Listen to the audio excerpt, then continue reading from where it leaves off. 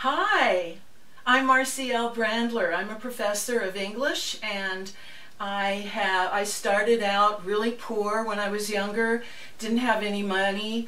When I was 16, my mother got me a job, but I never saw any of the money. And then we moved to Utah, Richfield, Utah, and she dumped me in Salt Lake City and left me in a boarding house.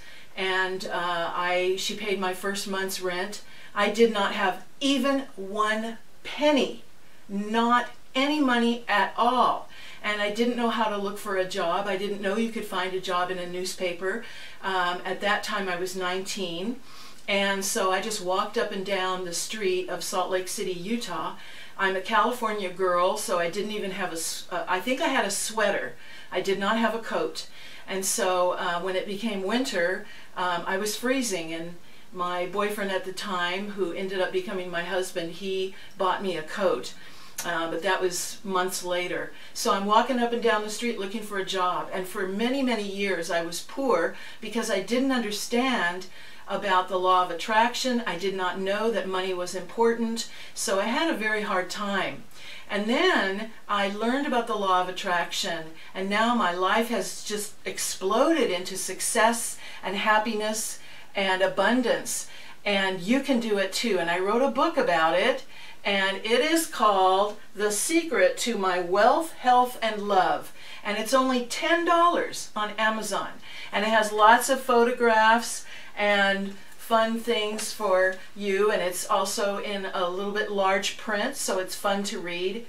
And it will tell you how I used the law of attraction to create wealth, health, and happiness. And now I do not owe anyone any money. I paid off my car, I paid off my student loan, and I paid off all my 5 credit cards, and money came to me. I inherited money from an aunt, which is amazing. I didn't even know she liked me. And then a former boyfriend left me money in his will. It's amazing. The law of attraction is amazing. How money flies to you if you employ the law of attraction correctly. And this book will teach you how to do it, and you just create abundance and beauty and joy in your life.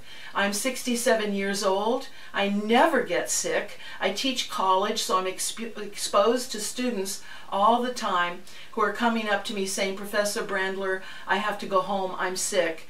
And yet I come to class every single time, and I'm never sick. I never go to doctors because I'm never sick. And my life is joyful. You can ask any of my friends, and it's just wonderful. So if I can do it, you can do it. Oh hey, here's my ride.